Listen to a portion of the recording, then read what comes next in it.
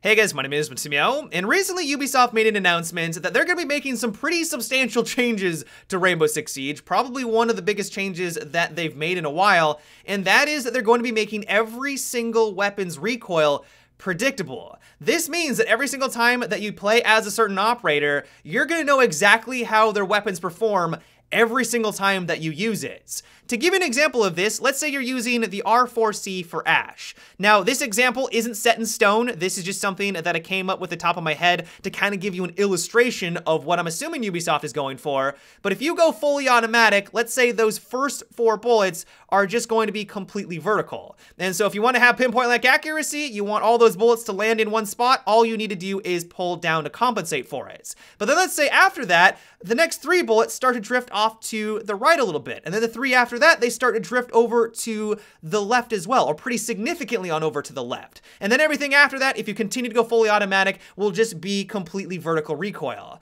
Now, the key component of all of this is that this will happen every single time that you use the R4C. It's not going to deviate from this recoil pattern whatsoever. It's going to go straight down, right, left, and then down again. And you're going to know it's going to do that every single time.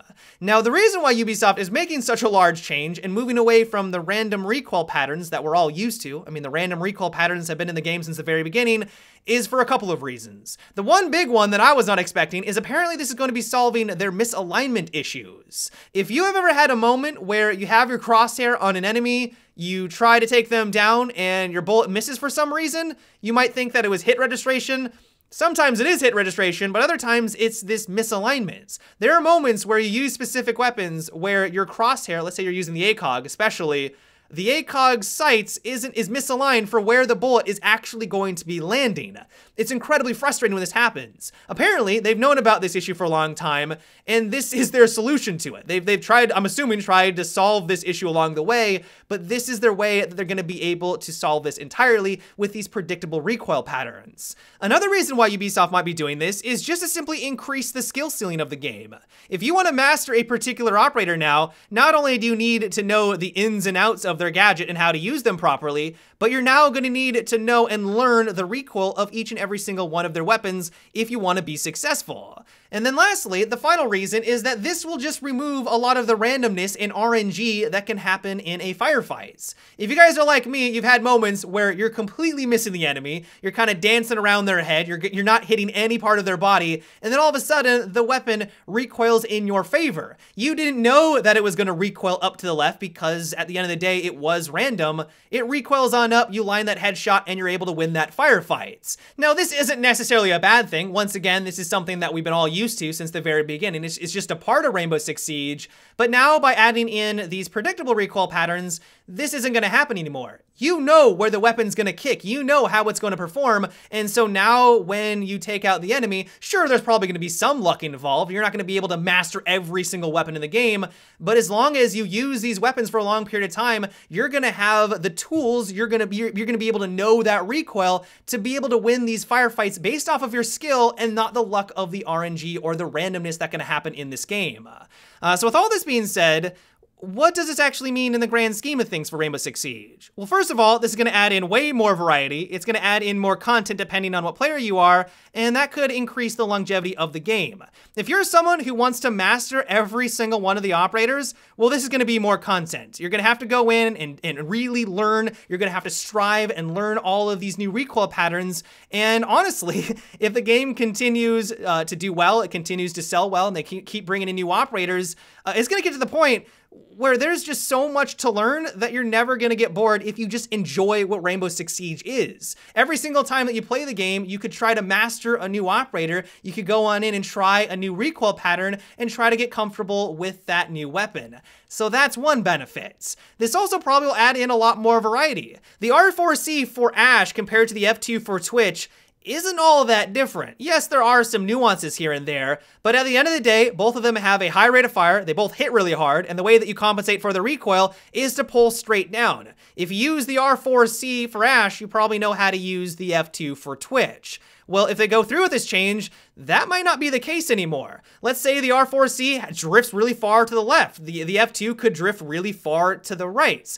And so because each of them are going to have their own unique recoil pattern, that's going to add in more variety. Operators are not going to just be differentiated because of the gadget that they have, but now the weapons are going to be significantly different as well. They're going to have their own uniqueness, and that might be something that really appeals to some players. Now, on the other side of the coin, though, there are some people that weren't thrilled by this announcement. There is already a lot to learn in Rainbow Six Siege. You got to learn all the maps, all the different callouts, the different strategies for every single one of those maps. You got to learn the different operators, the nuances between them, how they interact with everyone else. There's a lot to learn in this game. Like, the skill ceiling is already insane. And so if you're someone who just plays the game casually, or if you're wanting to buy the game for the first time and you're now learning that there's even more that you're going to have to learn, this might be a deterrent. Like, this might be a turnoff, and you might not want to play the game anymore or even get involved to begin with. Another worry I've heard is that the game is moving away from being a tactical first-person shooter and more of a twitchy first-person shooter. A lot of people picked up Rainbow Six Siege for the first time because they wanted a slower, more methodical tactical experience. They want to make callouts. They want to have strategy win the day. They want to have tactics win the day, and not necessarily how quickly you can aim at the enemy and compensate for that recoil. And so I'm assuming that the fear that they have is that this is just going to lead to more people relying on their gun skills and less on tactics. There's already players out there that run around like maniacs as Ash, just charging into the objective room and taking everyone down. Well, now imagine someone who has mastered Ash and their recoil can have the precision and just pinpoint-like accuracy because they know exactly how it works. It's going to be even more terrifying. And so for players out there that just don't enjoy that playstyle, that's just not something that they like about Rainbow Six Siege, this just might exacerbate that problem. The final concern I've been hearing people express about this is that they don't want the game to turn into Counter-Strike. If you guys ever played Counter-Strike Go, you also know that they have predictable recoil patterns that can get pretty crazy to learn.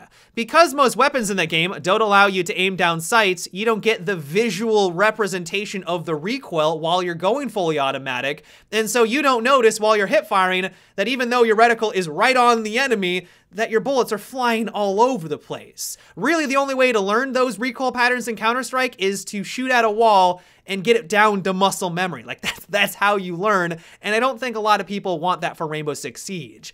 I don't think it's going to be that severe. Because we can aim down sight, because I'm assuming our bullets are going to go exactly where our reticle is landing, yeah, it might take some time for us to get adjusted to it because it's going to be different from the ones that we have right now, but we'll have that visual representation of the weapon bouncing around all over the place, and it'll be much easier to learn. Now, of course, I could be wrong about this. Ubisoft could throw us a curveball and turn this into Counter-Strike 2.0, but I just don't see that happening. Because they've specifically stated that they want to solve the bullet misalignment, they want to ensure that our bullets are landing exactly where we're shooting, it just wouldn't make sense for our bullets to fly all over the place like it does in Counter-Strike. And so I'm assuming most weapons are going to perform relatively the same that we have right now. It's just going to have that predictability to it.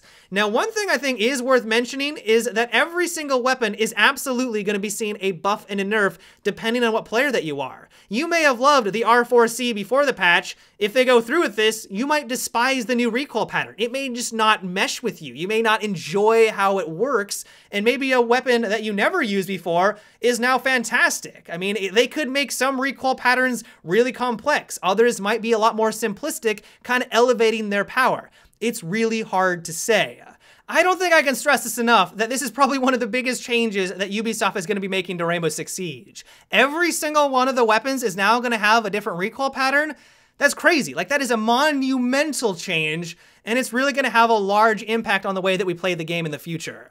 So let me know what you guys think about this potential change. Ubisoft has said that it's not going to happen right away. It is going to go on to the technical test servers, so people are going to have a chance to try it out, give our feedback.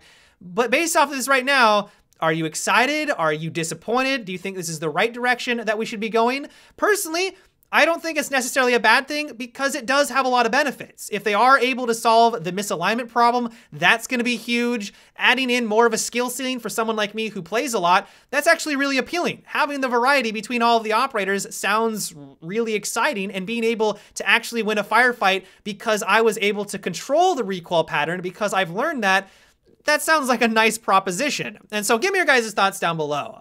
But yeah, guys, that is it for today's video. I figured you guys would want to know about this. Like, this is going to be a pretty crazy change to Rainbow Six Siege if it actually goes through. So I hope you guys enjoyed. But until tomorrow, guys, have a good one and take it easy.